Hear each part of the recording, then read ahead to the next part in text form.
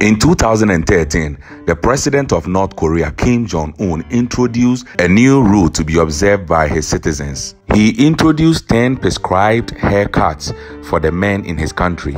If you appear with a haircut outside the prescribed haircut, you will be sent to prison. The women were also given 18 prescribed hairstyles, and these were to be followed strictly. Interestingly, Kim Jong-un has his own hairstyle, which is not in the list of the prescribed haircuts for the men. Well, he is the supreme leader, so he cannot be controlled by his own rule. You will need a special permission to live in the capital city of North Korea. Those who live in the capital city of North Korea are state officials and people who are loyal to the Kim's family. So you cannot wake up one day and desire to live in the capital city. You need to be given a special permission. The next rule is that voting in North Korea is compulsory.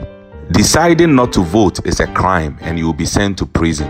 The only candidate on the ballot paper is Kim Jong-un, and no one contests him.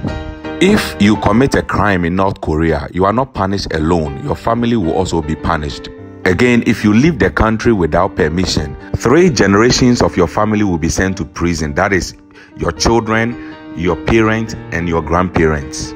Making an international call in North Korea is prohibited. If you want to make an international call, you need to ask for permission and reasons why that call needs to be made. In 2007, a man was shot dead for making an international call without permission.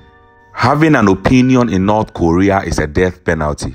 You don't question, you don't suggest, you only obey if you are a citizen in North Korea. Kim Jong-un is seen as a god, so his words are sacred and you must obey if you want to live.